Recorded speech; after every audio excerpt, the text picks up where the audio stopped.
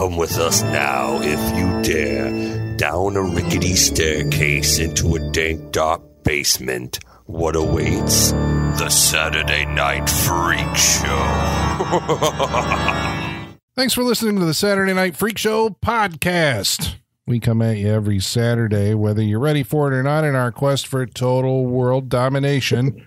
Who are these internet radio superstars? Michaela. Holly. Sean. And I'm Colin. And, hey, do us a favor, a little housekeeping. Because we're not asking for your money, all we want is for you to run over to wherever you found us, be it on iTunes, Stitcher, YouTube, wherever, hit the subscribe button. Or, failing that, or in addition to that, write us a review. Or if you can't do that, at least give us the thumbs up or the star rating. That's right. Because all of that stuff helps us become the fastest growing movie review podcast in the world.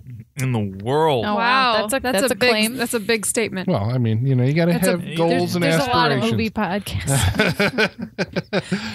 That's a big goal. If you build it, he will come. I'm going to make a bold statement and say that podcasts in general is 70% true crime and 30% movies, and that's probably the whole industry. Yeah. I feel like you're probably right about that. Might be That's right. where you got to find something else to corner the market. Mm-hmm. Yeah, the knitting podcast. No.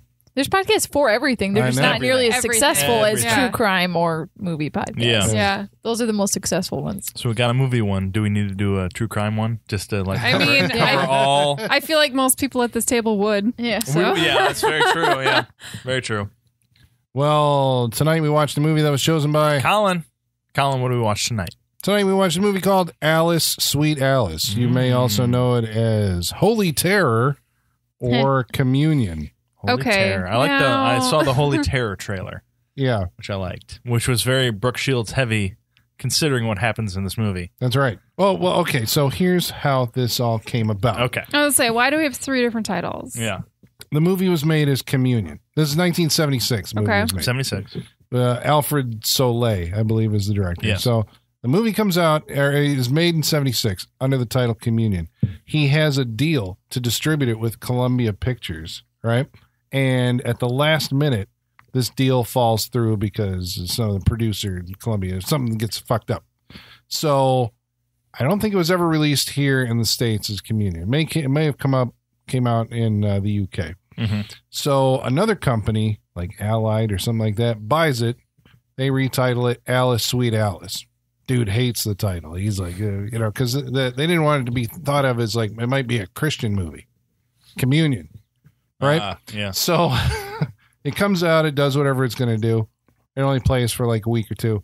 And then Brooke Shields, who's in this movie, this I believe was her first theatrical appearance when she was 12 years old. Maybe she was younger than that. Because Seems pretty young. 1978, she was in a movie called Pretty Baby. Anyone ever heard of Pretty Baby? It. You've seen it? Really? I've heard of it. I have not. Okay. It's a It's Louis hard to Malle watch. movie. It's all kinds what's it of about? fucked up. Yeah, that all kinds sounds of bad. fucked up. Are we telling people what that's about? I mean, I feel like everyone has heard of that movie. Have they? Sean Or- I hasn't. think so. Never. No? No. She's like a child prostitute in that movie. Oh, Jesus. It's Yeah. like turn of the century New Orleans. Who's Susan in charge Sarandon of their is her- child? And I lets know. them- Okay, so this is the thing, right? Well, I mean, yeah, you ever- she's written a couple books about how fucked up her parents Yeah. were. So, Yeah, okay. yeah. her mom Good to know. pressed her into modeling in show business at a very early age. I mean, when I was a kid, I know that Brooke Shields and her mom were always in my household, kind of talked about in hushed terms. Okay. This, there's something wrong with, her mom. Mm-hmm. And because there's nude scenes in Pretty Baby. Mm-hmm. Oh. She's 12 years old. Why? Yeah. Yep. Yeah. What? Yeah. This guy, what else did Louis Malle do? He did My Dinner with Andre. Okay. Oh, Yeah, and Vanya on Actually like that 42nd movie. Street Okay. and stuff like that. Okay. But anyway, so she became notorious, I think, Okay. at 12 years old in 78. You never want to be notorious at Pretty 12 Baby. years old. That's not good. Well, then another company buys the rights to the movie. They release it as Holy Terror. Mm. And that's why if you watch the trailer for Holy Terror, Yeah. it's all about Brooke Shields. Yes, Yeah. it is. This is before, she grew up to the Blue Lagoon. and then Endless Love Right. was right Endless around Love, the same right. time. So too. she was like the naughty girl, Yeah, kind of, Clearly. yeah. Yeah. Okay. Mhm. And then I think she quit acting for a while, right? I think so. Well, she did like Playboy or something, and somewhere around there, then she quit for years. And I think went off and got a master's degree and pursued, other interests, and then eventually came back to acting with Suddenly Susan TV show or something like that. Yeah. I mean, now she's a personality, Yeah, she was one of the first celebrities to ever speak out loud about postpartum depression. Yeah. And she wrote a book about that, and that was like a big deal because like she was basically the first famous person to say that. And then famously, like the whole Tom Cruise He attacked her for being on medication. Yeah. Don't be glib, Michaela. Yeah, that was what started that whole thing. That's her? That's what, The glib thing is attacking her? Yeah. Oh, I didn't know that. Yeah. Okay, I knew the glib thing. He basically told her, like, her. depression isn't a real thing, and so it can't be treated with medication, and, exactly. we are all the brainwashed people, was, like, his argument. No, not the Scientology people. Not at all.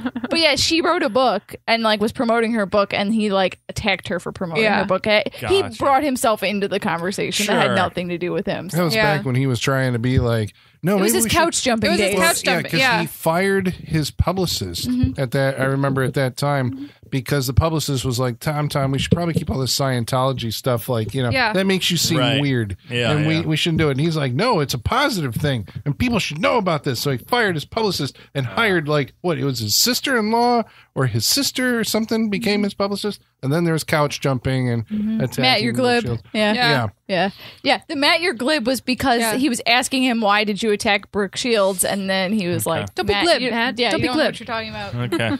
Yeah. Interesting. It's all coming together. Yeah. Did it not all know comes that. back to Brooke Shields, center of the universe. Brooke Shields is like, hey, just buy a lazy boy. Did she ever model like jeans or something? It feels like she was a Calvin Klein or something. I think she was a guest jeans Wait, girl. was she? There's nothing between me and my Calvin Klein? That was her. Nothing between me and my Calvins. Right, yep, right, that was her. All right. It's all coming back. Okay. Well, there it is. I've still never seen the Blue Lagoon to this day. I've seen Really? parts of it on TV. So When I was a kid, I watched Blue Lagoon and Return to the Blue Lagoon. Those were that's Mila Jovovich. Yeah, those were like my scandalous movies that I watched as a kid. How scandalous is the Blue Lagoon? Not that scandalous. No, it's really not. I've seen. I saw because I'm pretty sure we ran on our channel, and it looked pretty scandalous. I'm just like, oh shit. What's happening? In comparison, like as a kid, yes, it's probably pretty scandalous. But it seemed pretty scandalous. Now I'm like, no, not really. Okay. Although I think there is slight Brooke Shield nudity in that too. Well, that's what I thought. Like just very briefly, very briefly. And she's young in that. She's like it always felt like she's like 16 in that there was movie. hair hanging from breasts. Well, like that was hair it. is constantly covering, but at one point I think she's swimming and it's not covering. Okay. I think was if I remember right, it's been a long time. Yeah, no, because it seemed pretty scandalous. But yeah, she's like 16 in that movie, so it's still pretty scandalous. Yeah. Well, so Brooke Shields is in this movie. Yeah. Briefly. Okay, so this is the thing. We are going to we're going to spoil this movie. I think that's the only way to talk about it. That's what we always do. That's nothing new. That's what right. we do. Okay, but just in case this is your first rodeo, warning. There's going to be some spoilers. Okay. Yeah. So yeah, what we got to get into, I guess, suppose in some way what this movie's about. Two of you had never seen this before. Correct. I've never seen this before. No. Yeah. This is on the Bravo's scariest movies list. Yeah, it's like I want to say middle of the pack as far as like scary movie moments. I want to say it's like maybe 60s, in the 60s somewhere. What's the moment? I was going to say, do you want to get into which moment it was? Yeah, what's the moment? That's the thing. The moment is not the moment I think it should be. It's the moment in the steelworks. It's the very beginning of the movie. Really? Yeah. The choking? Yeah. Oh, really? That's it. And I'm like, no, I think there's better moments later on. That wouldn't make my top 100. Huh. But, well, this is so on the Bravo Top 100 is also The Sentinel, which we watched a couple of weeks ago. This movie has another thing. That scene deserves it. Yeah. Of course. Honestly, that scene should be higher on that list. That scene deserves it. Yeah. According to MF Mad, who is the keeper of the Wall of Fame. The Wall of Fame being this wall behind Holly. If you turn around, you can see it with all the right photographs behind me. hung of all the people The Stallone who wall. have been in movies that we have covered here on this show. Every time there's somebody who's been in a movie 3 times, Yes. we put them on the Wall of Fame. No matter what. So who's on the Wall of Fame from this movie? I'll tell you. Gary Allen. You remember Gary? Gary played the brother-in-law, the bald brother-in-law. Okay. He was in The Sentinel. Oh, you nice. Remember? Who was he? Black and White Cat and the Black and White Cake? Yeah. Oh. No, I remember. Yeah. Yeah. He's at the party. Okay, he's at the party. The very disturbing party. He was also, Sean, in one of your favorite movies. Wait, was it you brought Fright Night Part 2? I did. He's Mr. Newberry. So Mr. Newberry does what in that movie? Isn't he like the teacher? I can't remember. He's not the therapist. I don't remember much about Fright Night 2. Yeah, no. I remember there's a reason for that. The skateboarding dude. The bowling alley? The roller skating. The roller skating in the bowling alley. What's his name? I don't think he's getting one his of the guts cut open and bugs crawling out. Yeah, he's not one of the vampires. Remember that. No. Yeah, he's like one of the faculty or something. I can't remember. Somebody at the college. All right. Well, okay. Well done. That's cool. Again, doesn't matter how big your role is. 3 times and you're on that wall or the hallway. There you go. So maybe he's in the hallway. I think he's in the hallway. Yeah, Gary Allen. There Gary we go. Allen's in the hallway. Well done, Gary. Sir. Well Bravo. done. Congratulations. A little candle is being lit on a cupcake somewhere for Gary Allen.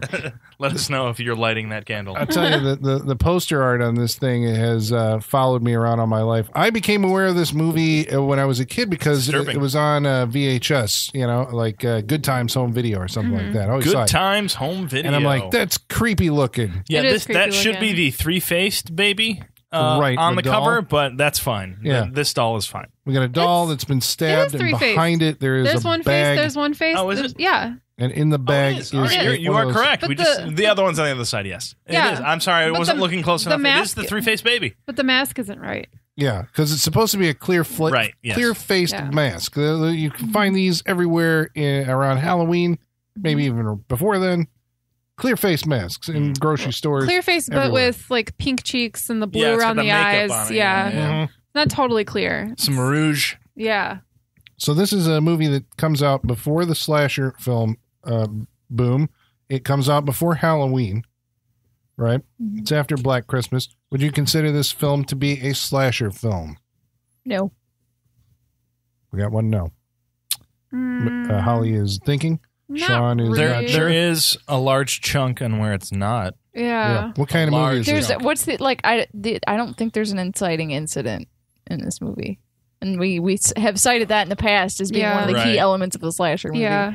Yeah. There's no constant slasherness in this movie. Like, we get it for a good chunk in the beginning, and there's a middle that is very... A soap opera? Soap opera. The middle is very soap opera. It is. And then we get to a little slasher at the end, and then... So there is a body count, but it's not at random necessarily once we find out what the killer's motive is. Right.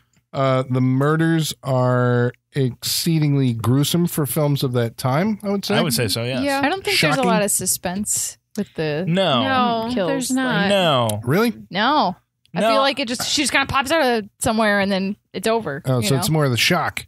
I think so. I think so, yes. Yeah. I think there's a lot more shock. That's effective. Because it's also, it's because it's very fast. Yeah, exactly. Very fast. And when we get to like the murders and how they actually happen, because at one point it's just like, oh, she's in a mask. Oh, she's killing someone. So it happens really quick. I've seen this twice before, and tonight there was a scene that shocked me. I was like, oh, when she jumped over the railing and stabbed, I think the dad.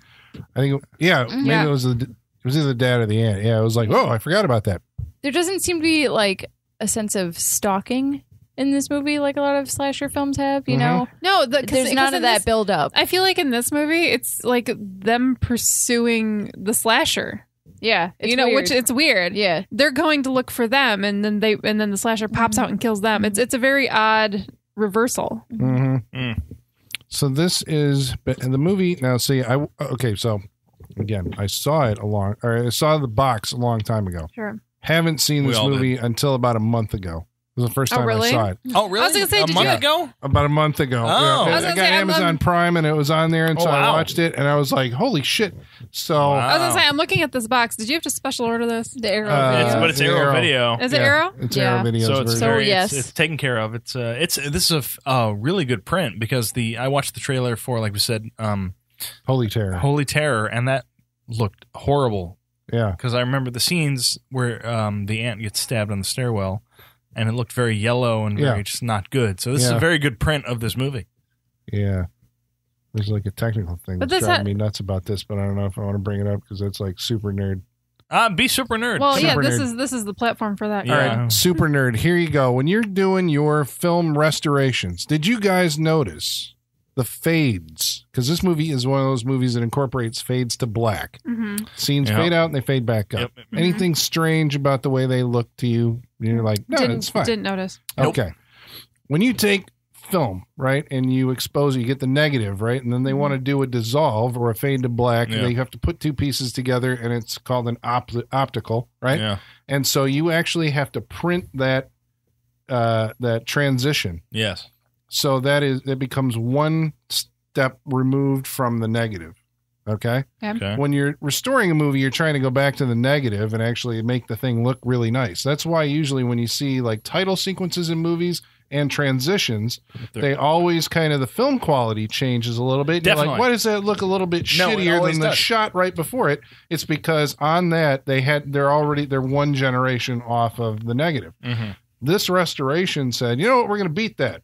They went back to the negative and recreated Retransitioned it? the transitions so they could have the best film quality the whole way through. So those are electronic or the digital fades. Okay, because it doesn't look like a film fade. No, it doesn't look like fucking the old drives film. me crazy. It doesn't look like the old film transition because you can see where the transition starts. Yeah, and it turns into a shittier version of the movie. Yeah, and then it transitions in a regular over. movie, but in a not regular in this movie, one. Yes, yeah, in this one it was like, ooh, nice. That is always nice noticeable. I want to watch old movies, and you can those transitions. You can definitely see them. Holly's going, I don't fucking care about this. I know. No, it is. It's super nerd. It's not a hill to die on. No, it isn't. But there is, like, people out there will know what we're talking about. Like, I have obviously noticed those transitions. That's right. This is not the perfect version I know what you're talking of about. Alice, Sweet Alice. I get Take it back. No, I get what you're saying. There was just other, like, editing choices that bothered me more. Yeah, that's what I'm saying, too. Like, I was like, that's your biggest issue with this movie. This must be a perfect movie. I was like, all right, well, good for you, man. All right, so the plot of this film, we do have, so it's basically, this is a movie that revolves heavily around Catholicism. It's the year 1961 we established, right? Mm-hmm. Yes. Through from the various... calendar. From Kennedy. Thank you, Kennedy. From the calendar Playboy hanging next to the nudie pictures in the detective's office. Right. Yeah, Jesus and she Christ. did, you know, back then. When I guess. Apparently. When you had old JFK I mean, looking down I on thought, you know, maybe in a locker at like a police station, but not like not on hanging the up office next to your wall. police desk. Yeah. Jesus. Yeah. You have to have inspiration. Next to your training certificate. Yeah. Why am What I if I solve wallowing this in murder? shit They're going to all have the sex with time? me? This is what their motivation is? It's beauty. That's it, right? It's like you have to go see shit every day, but at least there's. You need something. I'm reaching. You need something to That bring you doesn't back. mean everyone else needs to see it. Right? Yeah. I mean, it was literally just a standard detective bureau office. What if, like, you know, the head dude comes in, yeah. What if witnesses come into your office to like talk to you about shit? You're just gonna have nudie pictures there? I assume they don't let fuck? like the witnesses come in. That dude is because he's like, well, he's another dude and he will be fine. You don't think people? They got rooms for You that. don't think civilians come into his office ever? We don't know. Honestly, if I am working anywhere and I go into someone's office and that is on the walls of their office, I'm talking to my boss and saying I'm quitting. Yes, Yeah. that's a problem. Yeah, Well, that is a yeah. problem. Yes. But not 1961. Now that is a problem. Yeah. Well, no, this was all right in that year. Right.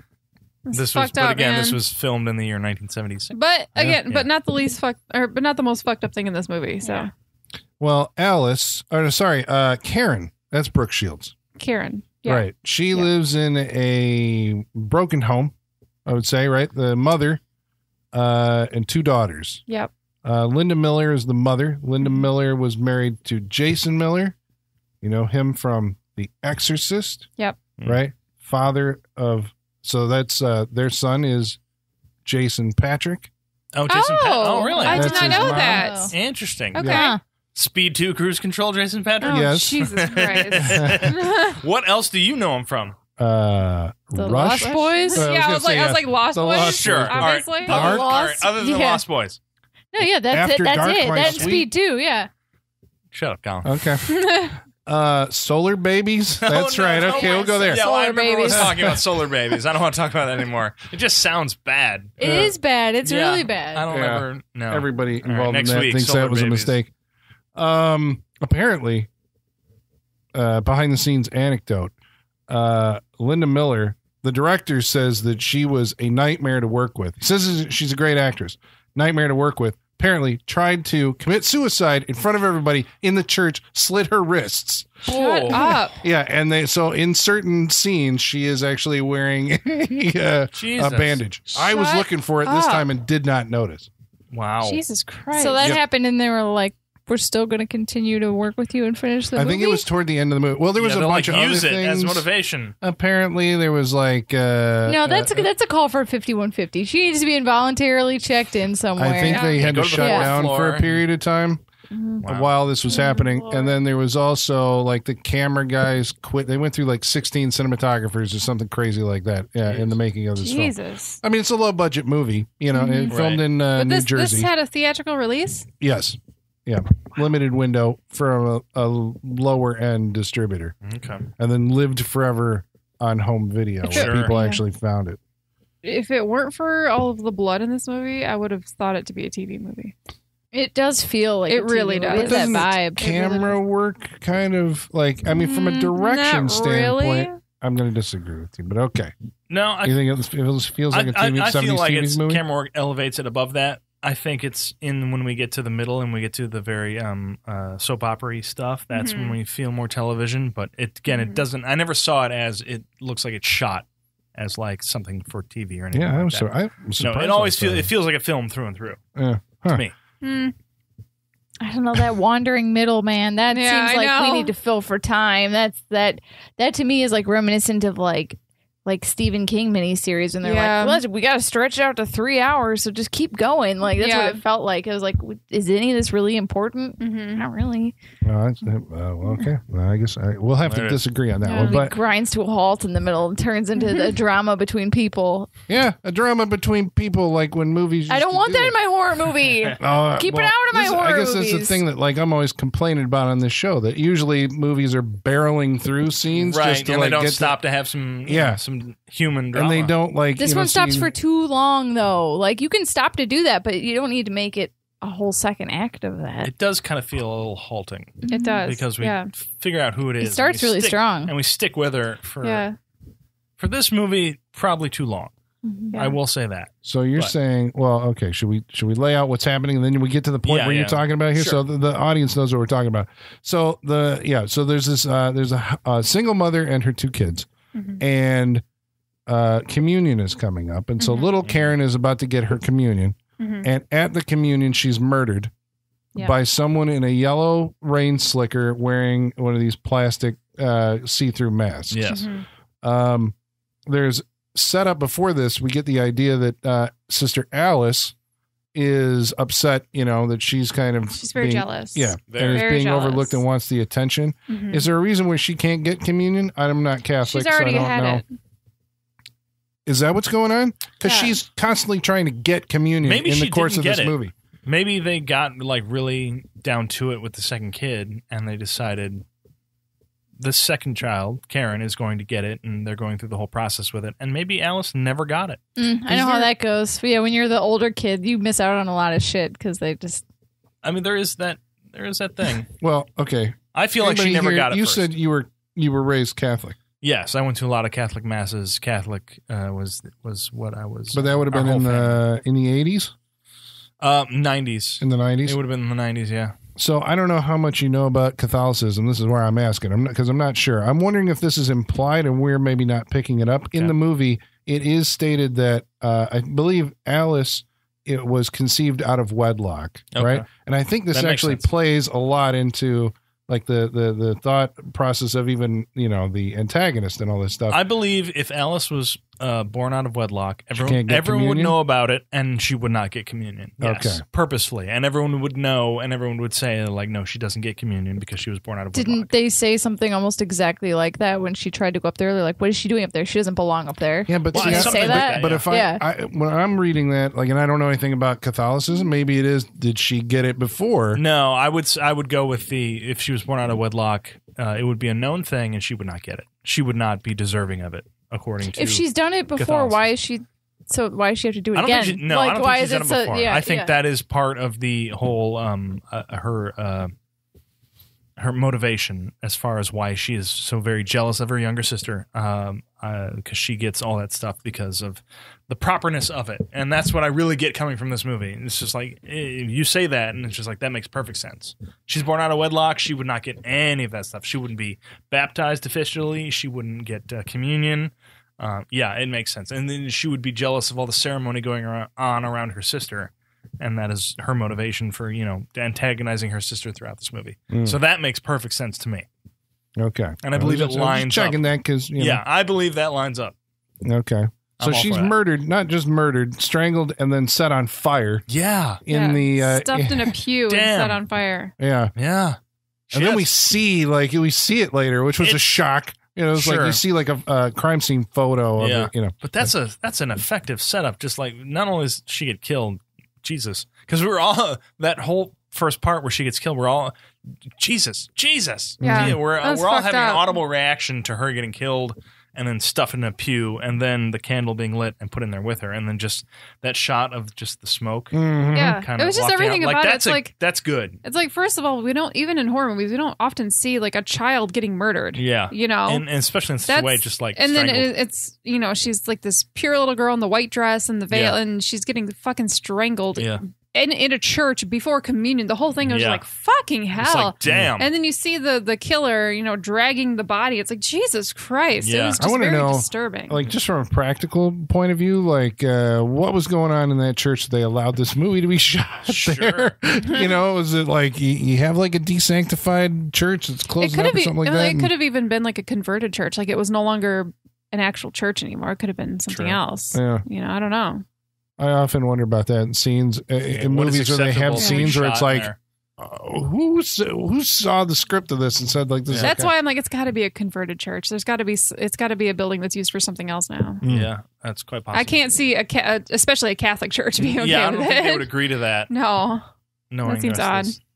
Well, the girl's father. So I guess that they conceived her out of wedlock, but then they got married. They had Karen. Yes. The dead one. He returns to town, right, for the funeral. And so this is kind of the plot mechanics of the thing is like, did Alice kill her sister? Right. Or did somebody else do it? Because I mean, yeah, it's very effective the way they set it up, because I mean, it clearly looks like a young female. She's wearing the yellow raincoat that they wear to the school. Like, they set it up, so it's like, okay, this is clearly a little girl that they go to school with, but I mean, you think it's Alice. I thought it was Alice. You really do. I thought it was straight Alice. I'm just like, how is this going to go? Because I think it's like definitely her. Yeah, I was all in like for Alice the way being that they instantly set up the general hatred for her sister. Like, because Alice is not a good person. She's a mean little thing. A mean little. Yeah. She's a monster. Like, she'll graduate to what happens in this movie. Yeah. I feel sociopath. Yeah. So I feel like she shows no emotion really about the death of her sister. She's kind of upset that even then that the attention is coming away from her. That even in death her sister's taken. She shows a lot of anger, a lot of like narcissistic anger, but at no point does she show any other feeling. Mm-hmm. Like, she's just numb to everything else. It's very odd. She's also she definitely pokes at people. Like, she likes that she can just agitate people. Mm-hmm. As primarily her aunt and the landlord. And the landlord, yes. There's the landlord. I mean, they're both fucking horrible people. Every goddamn character in this movie is horrible. Bad people. No, not one likable person in this movie. Really, I like the dad and I like the mom. Like, I don't really. I wouldn't say I like either one of them. I mean, I don't know. I didn't mind them, I guess. Especially the dad. I didn't mind the dad. No, the dad's fine. But I don't know. The mom. I mean, the mom's in a situation where she can't win anyway. But that's true. She's in a, like, who wants to believe their child is a murderer? I think that's the thing. Maybe that's what puts you at odds with her as a viewer, because you're like, you're going like, well, no, you should be thinking that your daughter's a killer, but she is of the mind that, like, that's impossible. Yeah, it's impossible that my daughter did it. Yeah. Even the cops are like, we think maybe your daughter did it. And it's like, no, we're not even going to go there. Yeah. Which is, okay. Nobody wants to believe that kid's Yeah. Yeah. And the dad, he fulfills the role of, he's the kind of amateur investigator. Yes. These type of movies, because I've heard it described afterwards. I didn't pick up on it while I was watching it the first time, but like reviewers have said this is the most giallo American movie ever made. And I'm like, you're kind of, it does have like a lot of, even in its, I would say that is I Know Who Killed Me.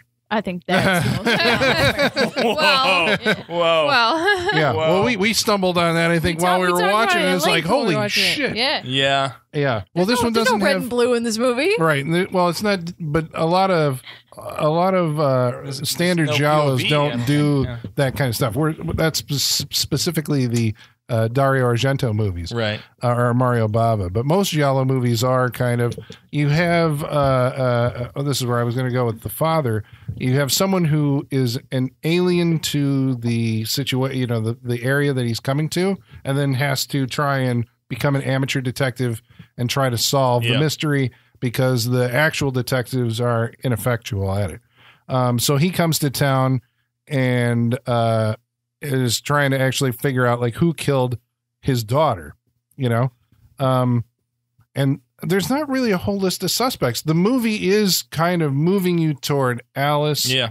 Is this disturbed little girl. The cops, when they read her school transcripts, I think the cop goes, this kid's nuts, after reading it. Automatically. He read it for 2 seconds. He's like, she's nuts. Mm-hmm. There's a priest who figures in prominently in the movie. Father Tom. And he is looked after by Mrs. Trioni. You got me. I think it's Trioni. Yeah. I forget Definitely starts with the T and Mildred R. Clifton, I think, is the actress who plays her, if I got that name right. So the girls attend a Catholic school that he teaches St. at. Michael's. It is. Yep. That's plastered across that slicker. And so what do you say about the priest? I mean, he's a significant part of this movie. What's his role? He seems to be close to this family, like in an unusual kind of way. Like he's maybe they're trying to imply that he's kind of taken on the fatherly, I mean, not just, no pun intended, but like the fatherly figure of this family since their father has actually stepped out, because he gives Brooke Shields a gift. He gives her a cross necklace, and he's like, who else would I give it to? It's very odd. It's that in the day and age in which this movie is going on, that would, I think, be a normal thing that would happen. Like a priest would take it upon himself to, like, especially if it's a family of his congregation, he would see that hole and then he would try to help out in that way. Mm-hmm. Because I don't see, like, she doesn't seem to have like a romantic interest in him. No, not at all. I wonder if that's like supposed to be implied, but I don't read it that way at all. I don't think so. I've seen enough shit to know the position of the priest at that time with the family. It was a major thing. I mean, they would have them over for dinner every week if they could. Like, it was like a contest at that point to have them over and have them, pay special attention to that shit. So if he would see that in a family of his congregation, I think a priest would make an effort to intervene, to be part of that, and to help out in any way that he could. So this seems normal to me. Like, of the time, this seems like something the priest would do. Okay. All right. So that makes sense in that regard. Well, he is helping out all the time with the investigation and all that, trying to give information. He's not blaming Alice, but at the same time, you never really get the read on him, like what he actually believes. Right. He's more of kind of like, well, we're going to let, things take their course here. Yeah. We're going to, the police will do their investigation and we'll eventually find out, who did it. Suspicion gets cast at some point on the I guess it'd be Alice's cousin, Angela, yes. Only because she goes to the same school, and because at the time of the crime, her whereabouts were not accounted for. Right. So they're like, well, we don't know where Alice was, and they're like, well, we don't know where Angela was either. Are you going to blame her too? And it's just, The dad is just like, you could easily say that about Angela as well. Yeah, exactly. Yes. There's a neighbor, and he's the landlord. Mr. Alfonso? Mr. Alfonso, yeah. Yeah, who's a character. He's a fucking sick character. Tell me all about him, Holly. Well, he's a pedophile, for one. Yep. I mean, this guy he's grossly obese, and he's got like a pee stain across the front of his pants and a stained wife beater. And he's in squalor. He's with a ton of cats. And he's sharing a can of cat food with his cats. And he's eating the cat food. He's eating the cat food. Which was the most disgusting. disturbing part of this movie. He has no eyebrows. He has no eyebrows. He has goatee. He's bald. He feels like he should be. It feels like he walked over from the set of Nothing But Trouble into this movie, God, right? Yeah, because he's got that like tactile grossness that movie has. Michaela, you're digging your own grave. Like, stop bring it. it up again. Stop it. You can stop to bring it. Doesn't mean I'll be here to watch it. Yeah. So. You know what I'm going to do? I'm going to tell Colin. I'm just like, I'm going to announce a different movie. And then next week, we're going to surprise everyone. And I'm bringing Nothing But Trouble. Don't you fucking dare. And that is how I'm going to bring that movie. I will walk out. Don't you fucking That episode's going to end with all of us getting like involuntarily hospitalized for just mental vomiting. instability. Yeah, constant vomiting. We're all going to have breakdowns. Probably. We have to watch that movie. Like, what have I done to deserve that? Don? Like, I can't. You keep bringing it up. Talking about it. I know. I didn't bring it up. Let it go. I didn't bring it up. I'm just saying that's what that guy seemed like he belonged in. He is a gross character. Yes, because I feel like we could basically smell him through the screen. Yeah. That's what I was saying. And then we got a nice shot of his back hair. And that's the thing. It wasn't just like one gross thing, like the pee stain. It was like everything was gross. It's a gross. It's gross. Yeah, and he actually like grabs Alice and tries to kiss her. He does. He's all over. It's just not good. Oh God, I can't. I liked his character as, especially the way that the guy played him, and just like watching some of his reactions and stuff. But it's like, he's played. Did you ever see the? Did we watch The Bad Seed? Yes, yeah, we did. I brought it. That's the Handyman. Yeah, right. Was the Handyman? The Bad Seed. The memories of that came up a lot. Oh yeah, while watching this movie. I was definitely getting some Bad Seed vibes. A lot of Bad Seed stuff came up. Yeah, he's the one who's like, I know what you did, Alice. Yeah. It's like the reason you don't like me is because we think the same way, and like he keeps on taunting her. And he's got that leering look in that movie too. Yeah, yeah. It's gross. You keep wondering. At least I did. I'm like, is this guy going to be the one who like figures it out and gets something that he can hold over her? Or, like, where are we going with this? At this point, it's like he's already figured it out. It feels like the open secret in that building at that point. Like he knows, the aunt knows, like and he's like, I know your shrine in the basement. Like he knows all of her weird shit. Yeah, because Alice has Karen's doll that she stole at the beginning that made Karen all upset. This is Alice says that she does know who is because the aunt gets attacked. Yeah, in a shock sequence. Which this is where I was like, I think this movie elevates itself over like a TV movie. Only just in the some of those shot scenes leading up to it are like the sequence is like really effective and cool how they put it together. They said they brought in William Lustig, the director of Maniac. He did some of the murder scenes in this. Okay. So maybe he directed them. Maybe he directed them. I'm not sure if he just set them up or choreographed. It would make sense if he did. Because just of the brutality. Yeah, the brutality fits. But the aunt is attacked. She gets stabbed in the leg and in the foot and bleeds all over the goddamn place. And you're like, how are we not catching the killer at this point? Yeah. The little girl in the yellow slicker with the creepy looking mask like stabs the aunt in the stairwell and runs out the door. And everybody seems to be seeing it. Foot stabbing part, that got me. Like, because she gets her in the points, you're just like, ugh, who wants to be stabbed in the foot? Who wants to be stabbed at all? Obviously. I mean, nobody. But to be like the foot, just like... It looks very painful. It's like very getting stabbed in the palm of your hand while you're trying to guard yourself. Yeah. But that seems like an amateur move because it's not going to kill him, Like, she's reaching through shit. I think it is an amateur move. She's just like stabbing where she can stab. I wonder, in hindsight, if the killer was thinking the aunt was the mom. She wouldn't know who's coming down those stairs. Yeah. She wouldn't know. Because I think the killer wants to kill the mom. She definitely wants to kill the mom. That's the impression I get. would say. Yeah. She definitely does. Yeah. But this is what the movie doesn't actually say this, but this is just one of those things that you wonder. Well, I mean, in hindsight, hindsight, you can go back. By the end of the movie, we get the idea, like, okay, the target is really the mom. Yeah. Yeah. We get it.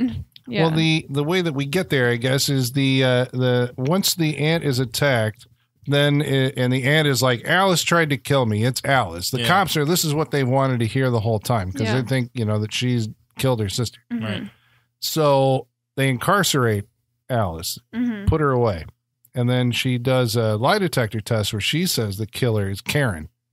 Right. Karen has come back from the dead somehow. And so at this point, I don't know how much weight you were giving to this because she does pass a lie detector test. Okay. I was not giving at all. You remember what again, I thought it was Alice the whole time. Okay. So I'm like, okay, she's schizoid, right? There's a multiple personality, like, you know. I mean, it makes more sense. Again, once we get to the ending, it all makes more sense because it just seems like a child trying to deal with her sister's death at that point. And so she's like, Karen is the only thing on her mind because her sister got murdered. Yeah. Whether she's a shitty child or not, that can still be a traumatic thing for her to experience. Even if it isn't guilt. Right. Yeah. Even if it's not guilt, that's still a traumatic thing and something she's dealing with. So seeing Karen would obviously be her thing. So it makes sense even in retrospect. She had that interaction with the landlord where he basically told her like the dead come back for their revenge kind of thing. Yeah. So he's put that in her head. I think that because she only starts thinking about that after the fact because there's a scene where she, after the stabbing of the aunt, the dad comes in trying to find the killer and finds Alice, and she's like, "I'm sorry, I saw her. It was Karen, and it's because I took her doll." She thinks it's Karen. Yeah. How old do you think the actress Paula Shepherd is that played Alice? 15. I was gonna say 13. Yeah, 12, 13. Yeah, she was 19 years old. Then what? Wow. Wow. Shut up. Okay. What else is she in? Yeah, I don't know, but she has done other stuff. She looks Sean's so look familiar. I will look it up. Yeah. She looks so familiar. Yeah, she does. I feel like I've seen her act in the way she acts in this movie before. Did you ever figure out what that other cop was in? No. Not the one that I said looked like Rainey Santoni. No, not that guy. I looked through his filmography, and I didn't see anything that popped out. He looks like a dude. He has a cigarette hanging out of his mouth. Yeah. As a cop somewhere. I've seen him in something. You have not seen this girl in anything because she has 2 total credits. Oh, really? Yes. Oh, wow. Liquid Sky and Alice Sweet Alice. That is it. Wow. She looks so familiar. I still haven't seen That's that weird. movie. That's the trippy alien in New York thing. Yeah. All right. So with Alice incarcerated, mom and dad have a moment of reconciliation, kind of, where this is where you guys were saying it was getting all soap opera-y. Yeah. Yeah. This was the start of the soap opera, yes. Yeah. Okay, because I mean, you get back to the whole relationship with the exes, the mom and the dad who has come in. Yeah, mom and dad are consoling each other. They're having a moment, and boy. In their moment they kiss. And it's a moment of vulnerability and weakness. And amidst their macking, the phone rings, and it's his new wife. What? Whoops. Whoopsies. Yeah. Yeah, so he's like, I'm sorry, I'm going to come home. I love you, blah, blah. So he should go home at that point. Everybody's like, you should go home. What's the point of this scene? Yeah, I don't know. What is the point of this scene? There's no point. Does it add anything to this movie? No, it doesn't. Nothing. I think just from, Does it have any consequence in the movie at all? I don't know. And maybe it gives more of a motivation to the father of why he's putting more effort in. But aside from it being his child, I was like, that's a pretty big motivation. I know, but he also wants to do it for her. Like that will be a motivation because he still loves her. Yes, that will be a motivation for him. Yes, it's his child, but he also wants to do it for her. I mean, I see what they're doing from like a plot point because this is one of these things that's supposed to, you want the relationship to happen, and then something horrible happens. I guess I did. I was like, I want these 2 people to get back together again. But he's already married. I know. No, that doesn't matter. But, it's like I still wanted to see them somehow, get together. And then the movie goes and, his wife calls. And that's like the precursor to then he goes off and gets a phone call. His whole character trajectory is interrupted at that point. Yeah, I'm remarried, so we can't be together, but I'm going to do this for you. Is that what they're going for? Like, I'm going to make it up to you by finding the killer? Like, I don't understand. There might still be like a solid relationship there. Like, they got divorced, but they don't hate each other, obviously. Well, clearly they don't hate each other. So there's that thing, and there's always, but I agree with Michaela. Like, there's just no point to it. There's no point to it. I think doesn't the only thing you could do is give motivation for his search for the killer. But even still, it's even if if they had to do it, that scene did not need to be that long. It didn't need to go on for for that long. That could have been handled over like a phone call. You could have given that sort of motivation. And still, it's his daughter. That's motivation enough. Yeah. We don't need this. But it doesn't mean in complexity of people, that's not the only motivation he has to have. Right, no. but adding that doesn't help the movie at all. Yes, it doesn't make a difference. Agreed. So it's just added texture for the sake of doing it. For no reason. Yeah, I agree. And I think it's to the movie's detriment because it slows it down so much when it had such a strong start. Because it does occur in that chunk where it becomes a soap opera in that point. Maybe it does. Yeah. Well, you're saying soap opera because what? What does that mean? Because there's soap opera. We see soap opera because I think there's less action in that middle chunk of the movie. Like we get murder. Well, that, and they do the whole they embrace mystery. And then they almost kiss and then they don't, and it's a back and forth of that for minutes. Yeah, that's a soap opera trope. And I feel like there are other things they could have given us more of, considering its importance to the story. Like I feel like we should have had a little more of the church life, the people at the church, because that ended up being a pretty important part of this movie was these characters within the church.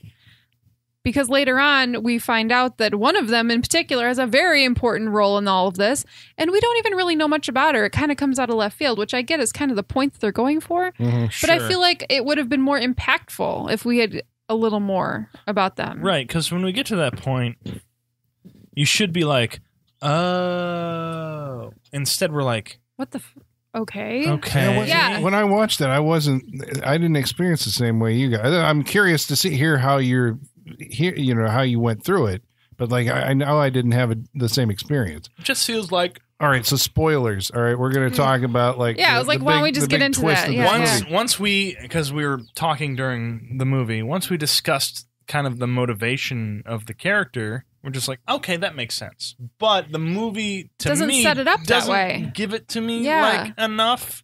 Like I didn't get that. It's like, oh, that makes sense because she was jilted. Why don't we at this point? I didn't see that her dedication was not being exactly confirmed for her. Just like why don't we just get to? Well, I was okay. So, and this also goes, I think, to what Michaela was saying about the soap opera scene. Like why it felt unsatisfactory was because it's setting up a romance which has if I'm correct, that it's like, okay, if you want these people to get together, the way I was watching it, then you have to have you set that up so you engender audience goodwill, and then bam, somebody gets shockingly murdered. Yeah. But the movie does it anticipates that, and I think stunts that suspense or whatever by basically having the phone call do that. Right? The phone call from the wife kills the possibility of them getting together a scene too early. Right? Yeah. He's not rushing back home to be with her, and then something happens to him, and then he gets killed. It's like the relationship's already over, and then she's like, well, you should go home. And then he's like, well, I can't. I have to stay until I find the killer. But that feels like an anticlimax at that point. Okay. Yeah. So he runs off. He gets a phone call. All right, supposedly so now I understand the motivation not being there for his wife, just for his daughter. I understand what you're saying. Mm-hmm. Yeah. So his daughter's enough because it's cut off. From exactly. That's what I'm saying. Exactly. I ran upstairs for this moment. Well, I'm sorry. So cut that whole scene on the movie. Right, it's not any different. Now I understand what you're saying. And it also, because it's like he's still in the movie, but his character's usefulness really, from a plot perspective, has been used up. Yes. Right? Yeah. At this point. It's like once the phone one scene, it's used up. Yeah. So it's like, okay, if you're paying attention to the tropes of these kind of movies, it's like, well, this guy doesn't really have. So this was about the time that I started going like, well, who the fuck is it? Like who? And I was going down like our list of, potential suspects. Right. And the only person I'm like, well, it's not going to be Abigail. What's her fucking name? Angela. Yep.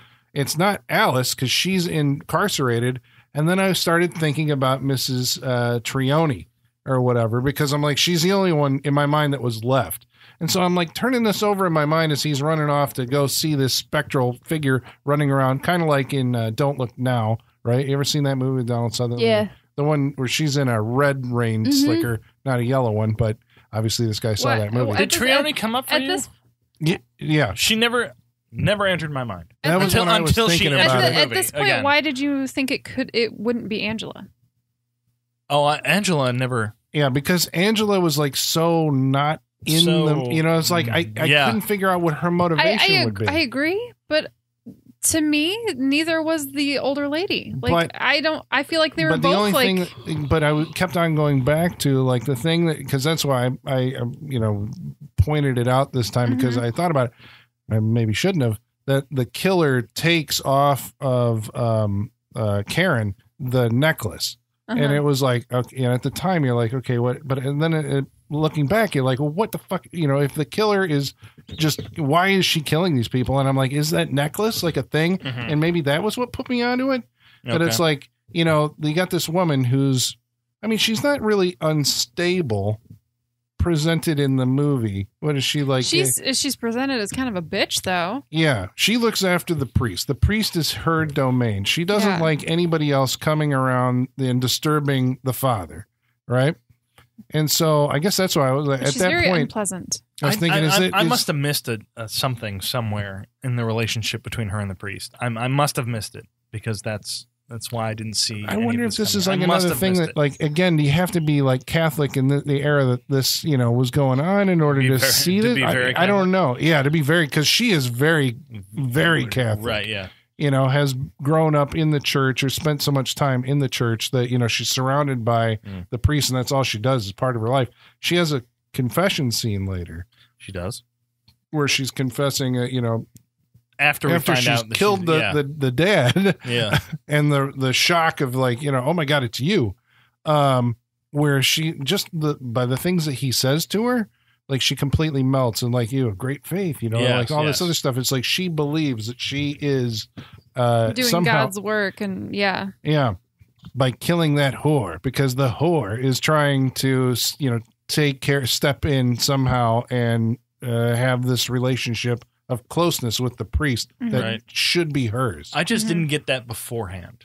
Yeah. Did I miss something? No, because I felt the same way. Like same. I wasn't picking that up at all. I felt like the movie. The movie I think is trying to give you the shock of like, oh my God, what? It's not Alice. I appreciate them trying to do that, and like in some ways they succeeded in that, but it was too random. They didn't piece it together enough. So you were shocked, but you were just like, I wasn't shocked. Could like be anybody. I wasn't shocked. I was like, okay, I get the feeling it's not going to be Alice, but it just, I don't know. It took me a second to remember who that lady was. Yeah. First of all, that was the exactly. problem. Yeah. I was like, wait, was she in the church? Like, it took me a minute. They didn't give me enough. I needed more to piece that together and for it to make an impact. Should have been more false leads. You know what I'm saying? There should have been like, it should have been one of those things where it's like a slice of life situation where you see a little bit of each person in the church and you're like, so they all have motivation. So which one is it? And instead they did the opposite, where they're like, it's Alice, it's Alice, it's Alice the whole time. Yeah. And oh, like, just kidding. It's this person we haven't referenced in like that's a while. What I mean. This like is what I felt. That's what I mean. They could have taken that time that they spent with the soap opera stuff and put more in the people in the church, because it would have made more of an impact. Yeah. Yeah, even if they'd gone to like put her in a group of people who had feelings about what the priest was doing, you know, made her one of many quote unquote suspects of the priest, and like, you know, many people. In the it would church. have been more of like a whodunit. In this case, it wasn't like that at all. And see, I did read it as a whodunit when I saw it, but I was just like, it's not a supernatural thing, so it's not the ghost of Karen. No. It's not.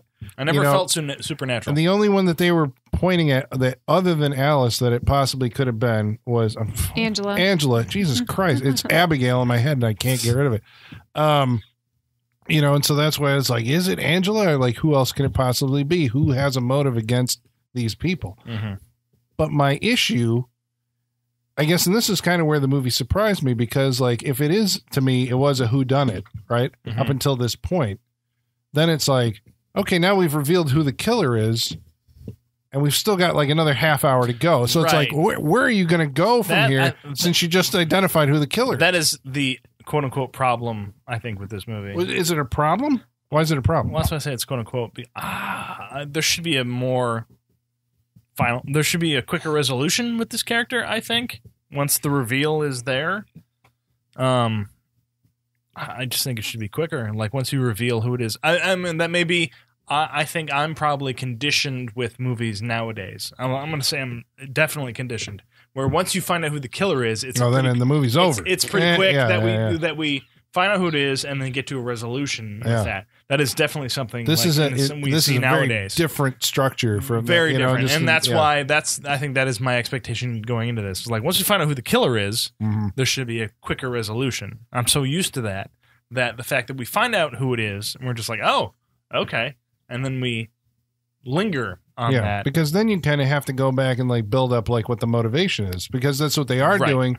They've dropped in the subtle hints, but basically you still don't know why. Right. And then it's like, boom, here's the killer. It's not who you thought it was. Right. Well, why the fuck is she doing it? Yeah. Then you kind of have to go back and like layer in who she is. Right. Plus you have the suspense now of like, you have her trying to avoid detection, and you have other people wandering into her, bubble that like now could potentially be victims. Well, this is what I was saying earlier when we don't get the when the reveal of the killer comes. Sorry, where we don't get the moment where the click into place moment when the killer is revealed, because that should be key in everything making sense for your movie and when we go into the finale. And one thing that threw me off: why did she kill the Why did she want to kill the landlord? She didn't.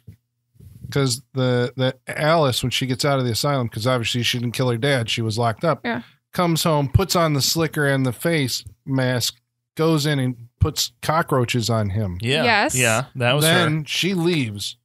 The killer comes in dressed identically because she's like, I'm going to fucking kill that whore. So she wanders up the stairs and is banging on the door. I thought she was banging on the landlord's door. No, she's banging on because she was going to stab Linda Miller as soon as she opened the goddamn door at that point. And then when she didn't answer, or I think she was still up there, when the cockroaches like spilled off of him, he freaked out. Freaks out and runs he comes out the door, and she's like, oh shit, I got to get out of here. And then he grabs her and is like, Alice, get back here. And it's not Alice. Okay. And she stabs him. Okay. I forgot about that. Okay. Yeah. So then the big climax in the movie takes place at the church where Alice is trying to get her communion again, and Mrs. Triani like comes in there to, I guess, kill the mom again, like she's like, okay, I've given up. Yeah. I'm actually going to do it like right here in front of God and everybody. Yeah. And the priest is, because the cops know who she is at this point, they're trying to get her out of the church, and she fucking ganks that priest in the neck. Yeah. Why do the cops know who she is? He saw her in the hallway. In the hallway, because they were scoping out the apartment. Right. Yeah, he does. He like you said, ganks him in the neck. Yeah. Is that what you do? You gank someone with a fucking butcher knife? He got ganked. We will say that. Like, that is whatever that means in this movie. That is the technical term. He got ganked. Yeah, he was ganked. Ganked in the throat. Yeah, ganked in the throat. That's the only way you can get it in the throat, is to be ganked. Yeah. They can't give you communion today. But you give it to that whore! Give you communion today? Is that what I said? No, I'm just being dumb. Well, Alice at the end of the movie is revealed to be the little psychopath that we always thought that she was. I mean, she will continue on, it feels like. Yeah. And because she's not, again, like we said, she's not a good person. Yeah. Despite not being the killer, I feel like, she's not a good person. Now it's just mother and daughter, so this continues to be the bad seed. Sure. This will go on to be the bad seed. Yeah. Plus, there's probably more like the stuff that she seems to be not like turned on by it, but not turned off by it. All the death that is going on around her, she reacts. Or according to the cop, she is a child that gets turned on by this kind of thing. That moment with the lie detector. Yeah. What the fuck? Yeah, because he says something to the Jesus. Yes, that fucking dude. That was disgusting. Well, that's why I'm wondering. I was wrapping the cord because in a lie detector, you have to wrap a cord around their waist and everything. Yeah. He's like, I was wrapping the cord around her. She looked like she wanted me to feel her fucking up. Yeah. And I'm just like, oh, Jesus. Yeah.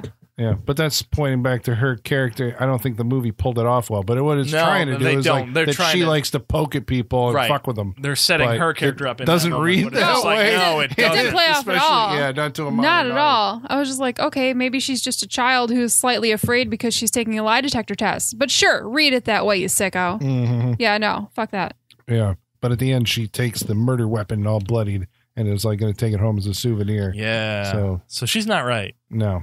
Probably going back to the basement where she puts all her. Alice, Sweet Alice sequel. There's going to be a remake, apparently. A filmmaker named Dante Tomaselli, who is like the nephew or something of the director, has been talking about making a remake for years. And who knows if they're actually going to get around to that. If they haven't made it now, then... No. He makes movies with like Felissa Rose and stuff like that. Oh, does he? Yeah. Felicia Rose, yeah. It was Satan's Playground. Okay. No? No, never seen it. Did something called Horror? I have not seen Felicia Rose in anything but the Sleepaway Camp. Sleepaway Camp, yeah. Yeah. Pretty sure. Yeah, I don't know if there's any other behind-the-scenes trivia. We covered all the folks who are in it. I think so. And, it didn't do well at the box office, but has garnered a cult Obviously, it's been given great care by Arrow Video, but I think that's it. I think that's Alice, Sweet Alice, yeah. All right, I'll tell you what, listeners, what we're going to do, we're going to review the movie. We're going to go around the table. You're going to find out what we individually thought of the movie and whether we'd recommend that you see it. But first, we're going to answer some of your mail, and to do that, we're going to summon our mailman, Igor. Bring us the mail. Masters, the mail. I've got the mail. So many letters. Our followers are rising. Thank you, Igor. It's got the little yellow rain slicker on today. Yeah, but it was raining out earlier, so, that makes sense. Yeah. Then why is he dripping? It's just a happy coincidence. He's always dripping. It rains a lot in this movie. Jesus Christ. Yeah. It does, but you can tell tell it's the poles. You can tell it's rain towers, towers. and just the way it spreads across the shots. I'm like, that's a rain tower. That's not natural. Well, you can get a hold of us, listener. We hope that you do. Join the Freak Show family by getting a hold of us on Facebook. Facebook.com/Saturday Night Freak Show. On Twitter. @Sat Freak Show. By email. Saturday Night Freak Show, yahoo.com. Or on Instagram @Saturday Night Freak Show. Yeah, if you write a review, we'll read that too. Yeah, go to iTunes, make a review. That's right. YouTube. We will read anything, good or bad. I don't know if I want to invite YouTube comments. No, we read those too. No, I put those in there. Yeah, but YouTube's a bad place. It is weird. It's a bad corner. No, YouTube's weird. Yes, YouTube is not like the rest of the social media. Yeah, that's why I said I wouldn't encourage YouTube is a back alley of the internet. Mm-hmm. I'm just saying, you should listen to us on YouTube. That's all I'm saying. That's all I'm saying. And you can comment there. We will eventually get around to reading those too. Skylar Sig listened to us on iTunes and said, I found this podcast through my guilty horror pleasure, Waxwork. Nice. Oh, yeah. Nice. That was a fun That episode. was a fun one. I liked that one. Good. We It's a good movie. like portals and shit. Yeah. Which it was a happened good in that time. movie. And it was a good a time. secret anthology movie. I know. It was so fun. It was fun. I liked that one. Well, Skylar says, from that episode, I have been on a binging spree. I love the way you guys go from the obscure to the mainstream and everything in between. I definitely want you guys to do the Waxwork sequel, Lost in Time, because it's so much different than the original, and it's worth a watch for the Bruce Campbell scene alone. I can't recommend you guys enough to everyone I know. You guys are all great in your own way, but my favorite is Holly. We have similar tastes. Oh my God. We have similar tastes in movies, and I love her laugh. You guys, I so needed that today. Thank you. You know what? She did need it. I really did. I had the worst week. Oh my God. I'm down to watch the sequel. I'm down to watch the Waxwork sequel. I'll put it Sean, I'm telling you I want to watch a sequel. Are you listening? Yeah. No, you tell me you don't want to watch a sequel. That's the one I'll bring. You listen to it. You listen. I will listen. Travis Legler writes in and introduces us to a new Saturday Night Freak Show fan. He says his son Keaton, named after Michael Keaton, was born on Monday. I love it. And now my firstborn Remy, which is named after X-Men's Gambit, and our puppy Gracie Bear enjoy playing on the floor and running errands while listening to the Saturday Night Freak Show. We've played The Guyver, Maximum Overdrive, Jaws 3D, and Halloween 2018. Amazing. While Keaton naps on my chest and Remy naps on my side and Gracie is at my feet, I think how lucky I am and enjoy some freak time. It's hard to keep them asleep next to me with some of Colin's zingers, but thank you for the relaxing time. That's Congratulations. A good family right That's there. amazing. Congratulations. Yeah. Love That's it. good people. That's a lot of yelling to expose a baby to. That Halloween That's true. 2018 is Yeah, a lot Yeah. we were worked up for I that hope I one. didn't wake anybody up in that one. And that's a long episode too, right? It is. That's like I it's think a really so. long. It was a long we had one, yeah. thoughts. Yeah. Yeah. Oh, yeah. And they weren't good ones. Well, but that was also like Spoiler. that was like a whole like what decades worth of thoughts because we hadn't had a movie. Yeah. You know. No, that was like a confessional time for you guys. Sure. It was therapy. It was a therapy session. Yeah. Usually is. Mm-hmm. Well, about Alice, Sweet Alice, B-Movie Poster Vault writes in and says, I caught this with the Saturday Cinema crew a few months back. Really felt like some scriptwriter was working through a lot of personal issues. You may feel the need to scrape off the film afterwards. In short, it's the 70s, folks. Hashtag nihilism, the decade. Yeah, that's a great way to sum it up. Good. Yeah, I like that. I like that. That's spectacular. I hope that gets like a hashtag that gets trending. Right? Hashtag nihilism the decade. That's good. That's great. Punk boss Sloan69 writes in and says, it's a creepy pro slasher B+. B team. Right. Big team. Feather Pluckin says it's one of them. Who are you? What? Who are you? How did you get here? I need a complete history of why you're listening to us. Please hope tell we me you're a get chicken your farmer. life. More Please tell me you're a comments chicken from farmer. Feather Pluckin. Watch out for those spider hills and those farms. Well, Feather Pluckin says Alice Alice, Sweet Alice is one of the most underrated horror movies ever made. Amazing atmosphere and mood, and also one of the best masks in slasher movie history. Tanya Taylor writes in and says Alice, Sweet Alice is interesting. Brooke Shields is a small child. She is a child. Mm-hmm. You're Evil right. kids are the creepiest. Yes. Another favorite. Always. All right. Love your podcast. Thank you. Thanks. Appreciate that. I love it. Renee Fierce says, I liked this crazy movie back in the day. Yeah. Cool. Sure. I said, you don't like it now? She said, I can't find it now. Well, guess Arrow what? Video. Arrow Video. You're in luck. There it is. Yeah. It's there. It exists. About Vacancy, Neil Gums writes in and says, oh, wow, I just watched Career Opportunities and wondered what else Frank Whaley had done, and then I moved on with my life. As you should. Probably. As you should. I mean, Frank Whaley's done an actual ton of shit, but, that's fine if you move on. That's cool. Yeah. I'm sure you don't need to dedicate your life to figuring out what he's been up to. It's fine to move on. Yeah, we feel good. that about a lot of movies we watch on here. We're like, all right, let's just move on with life. And then I moved on. Brent Zemecki writes in and says the only thing he ever found on a unlabeled VHS tape was a TV recording of Indiana Jones and the Last Crusade that opens with a Pepsi ad using a classic indie traps and a man desperate for a can of Pepsi. Mm-hmm. The best Indiana Jones movie. Bravo. Get the Bravo. You guys I are know, just you're a making Raiders bold but statements to get. Last Predators Crusade. is the best Predator movie. You know, I said it was the best sequel. Okay, best sequel. That's true. All right. Not the best movie. Still wrong, but okay. Last Crusade is my favorite. Last Crusade. Last Crusade is my favorite. Come on, Last Yeah. Crusade. Sorry, it is. That's a great. Well, at least you didn't say Temple of Doom. Now, I love Temple of Doom, but that I like movie Temple has of Doom problems. too. I like those three movies. I like those three movies. Great. They're great. They're but great. Last Crusade's my favorite. Last Crusade. All right, wrong. And we're on to the wrap-ups, which we are going to start with. Michaela! Hey, Michaela. Hey. Hey, hi. How you doing? What did you think about tonight's movie, Alice, Sweet Alice? There's a lot of things I do like about this movie. I had seen it before, but it had been about 10 years since I've seen it. It does have a good mask and get up design, as a good look. It is shot well. It has good things going for it. It starts really strong. It does things I've never really seen before, like killing a girl at her first communion and then setting the pew on fire in a church. That's new. It's fucked I've up. seen that.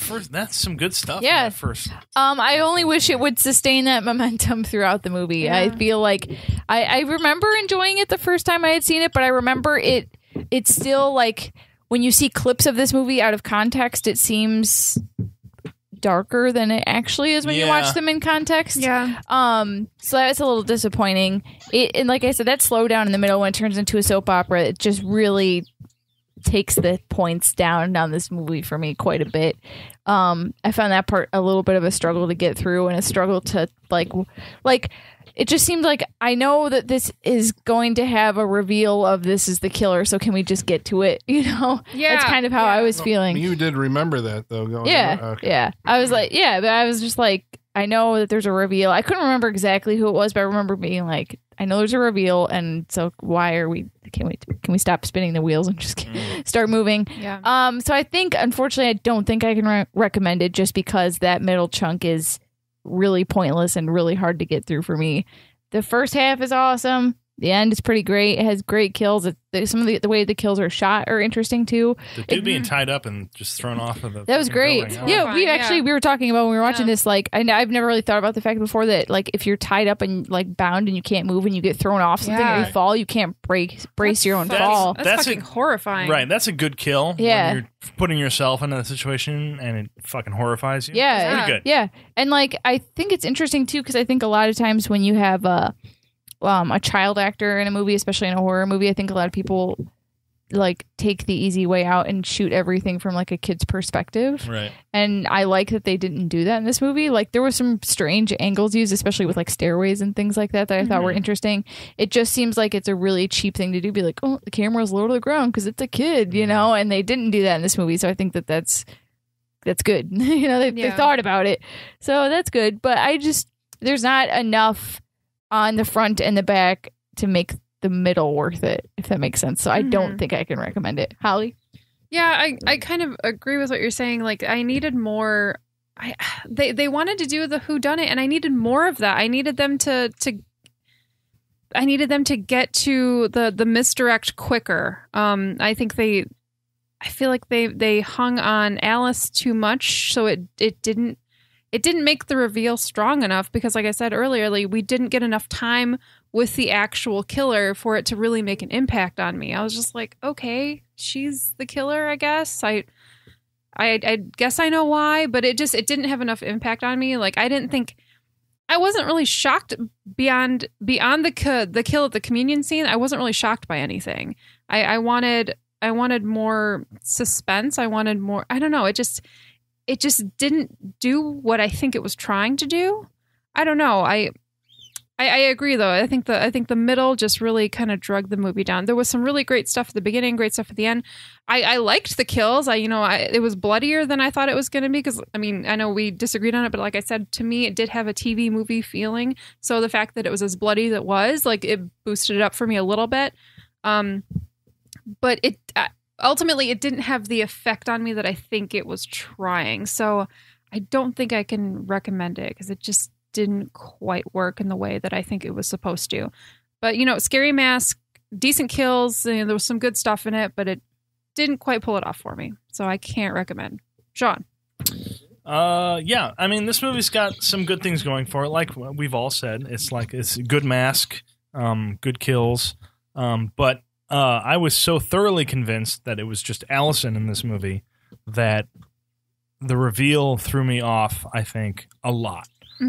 Because we weren't. I don't think the movie. It's even in the title, right? Like, right. Yeah. So. Yeah.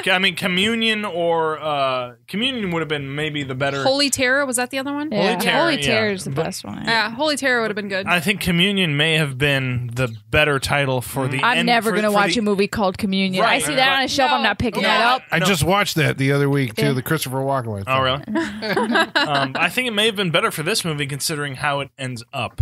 Because I was so thoroughly convinced it was Alice that. Where we ended up. You were disappointed that it wasn't?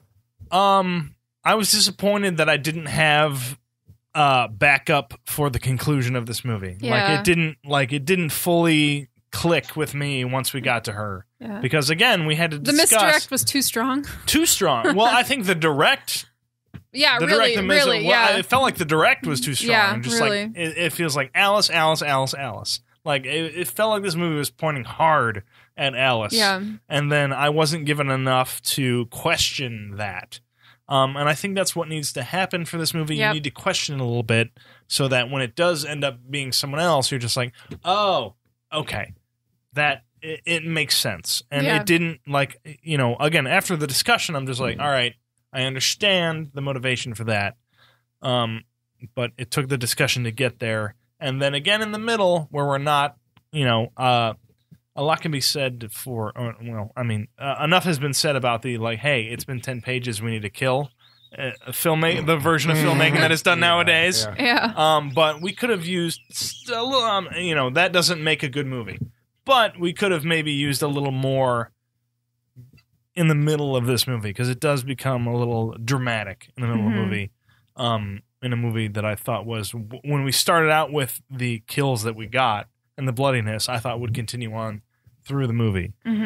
So it doesn't Oh, it's close. Colin, it's close, but it doesn't quite get there. Like, there's a misstep, and for that, I can't quite recommend Alice, Sweet Alice. Again, it's close, but doesn't no quite cigar. Close. No cigar. Doesn't quite make the recommendation, so there it is. Colin. All right. Well, I'm totally going to recommend this movie. I mean, obviously I bought it, but of course. Yeah, when I saw it, just like I said recently, I had the feeling that I was like, oh my God, where's this movie been all my life? It was one of those experiences where I sat there going like, this movie is like a fucking classic of the genre, and like nobody really seems to talk about it. The direction is like so assured that I'm like, what the fuck else has this guy done? And apparently he faded off into obscurity, Alfred Soleil. He faded into Oblivion, as Mike Tyson would say. Okay, so he got his start. This is, I think, part of his problem. He started out going like, okay, I'm going to get into movies. Francis Ford Coppola made The Godfather. And before he made The Godfather, well, he made a movie called Dementia 13 for Roger Corman. But before that, and most people don't remember this or know about it, but Francis Ford Coppola made what's called a nudie movie called Tonight for Sure. And, so Alfred Soleil says, I want to get into movies. For sure? Yeah. Okay. So Alfred Soleil says, well, that's how you get into movies. You make porno. In the 1970s, porno was trying to be legitimized. So he made a movie called, I think it was called Deep Sleep or something like this. He made his first movie. He's like, yeah, we made a porno, like legit porno. The movie gets brought up on obscenity charges. Oh. Right. It made money, but this was, it was an example of like, this is what is obscene. And he had to go to court and all this other stuff. All prints in the movie were confiscated. He was excommunicated from the Catholic Church. All right. I think Alice, Sweet Alice, in some way is his response to that. Yeah. To that. Obviously, he's a Catholic guy. I didn't actually a third watch. This is the time that I figured out, like, oh, this doesn't take place in 1976. It takes right. place Yeah. Because in 1971 or 61. 76. Yeah. But watching it, after seeing it, so like I said, I watched it now 3 times probably within the last month. This is probably the last time for a while now. But watching it, I'm like, man, he's doing these camera moves and camera shots, that are elevated, I think, beyond like the TV movie kind of coverage. Mm-hmm. It's like he's actually like this guy is a director. And then to find out that he basically ended up like working on Castle as like a production designer or something. He did. I mean, he's got a ton of credits. He's still working in the business. Wow. But, nothing. I think he made a movie. It was originally called Thursday the 12th. It was a slasher movie. It came out as... Of course. We have to have the after. We have to have the before, of course. Yeah. It came out as called Pandemonium, and then he made something else after that. I don't know. None of them did anything. I thought Linda Miller was great in this movie, and I haven't seen her in anything else. I think maybe she was in what's that fucking last? Jesus, the Sybil Shepherd, Jeff Bridges movie from like the 70s that like everybody. Oh God, I'm totally blanking on this. It'll come back to me. Yeah, I think she was in that, and then went on to this, and then faded off into obscurity. What was her name? I said like Maitland O'Connell. What was the lady who played Mrs. Trione? Oh, Mildred something. Mildred, yeah. She's great. Like watching it this time, I'm like, what she's doing is like, I totally believe that actress is nuts. Yeah. Yeah. I mean, she plays it with this absolute total conviction. I was. I liked the structure of the movie because it did something that I was not prepared for, that it kind of did. I think the guy, and now watching it, there's a scene where the priests walk by like a pretty blatant poster of Psycho. Yeah, very blatant. Yeah. There's a dead body and a picture of Psycho. It's literally like framed in the center of the shot. I'm like, this guy is trying to do Alfred Hitchcock. That's where his, he is. because I guess he said, he hadn't seen any of the Italian giallo films. Okay. So that they weren't his inspiration. Those are inspired by Hitchcock. He's inspired by Hitchcock. He's trying to make this kind of thriller. Yeah. And they're all in the same school. Yeah. I think you should definitely check this out. I think I mean, I guess, I bring it to the freak show basically to see like how an audience reacts to it. Yes. And I suppose based on the way that you guys took it, which was very different. And again, I had other people over here watching it and they saw it my way. So that's why I'm like, okay, it's like, maybe this doesn't play or, I'm not sure. It as far as like the slowdown in the middle that you're talking about, because I was involved in it the whole way through. This time it was slower, but again, third time through, and where it's heading. Yeah, I guess I said I'm still going to recommend it. I think it's not like an example of the slasher genre, and I don't think it is a slasher. It's a thriller, and like I said, it probably is closer to like a giallo than it is, a slasher in that regard. But it was still, as far as a horror movie goes, I was thrilled to find out about and to experience Alice, Sweet Alice after hearing about it all these years. So you got to check it out. Alice, Sweet Alice. There you go. Boom. There you go. Last Picture Show? Is that what That's it. Thank you very much. I'm like, it's last Picture something, Show, last Tango and Pamela. That's not it. I What the I was fuck? like, last Boy Scout, last Tango. I was like, what is it? Last Picture Show. We're going all over. I think she's in that. So, next week we're going to be watching a movie that's chosen by. Field Trip. Yeah. It's a very special episode. That's right. It is. We're going to go spend money. It's going to be special. We're going to talk about something we've already talked about before, but from a whole new angle. And we're going to go see It Chapter 2. Boom, the big horror movie event of the year. We have to. We have to. We have to do it. You Because gotta, we did the first Colin. one. We did You the first gotta. All right. So there will be no sidelines with the TV miniseries. No, of the, fuck that. We're not doing that this that time. is eliminated. you remember we did that last We time. did. We Fuck it. actually No, it was it was supposed bad. to It be was bad. about It was the bad. first half of the TV It was series. bad. No, we're And just then we're gonna just like, watch, fuck it. We're talking about just it. watching Fuck it. it. Chapter 2. Okay, it chapter I can't 2. look at that ponytail anymore, man. No. I can't look at that The ponytail. it's Yeah. stutter. I'm like, come on. Can't do it. Yeah. Oh, I can't wait to talk about this movie.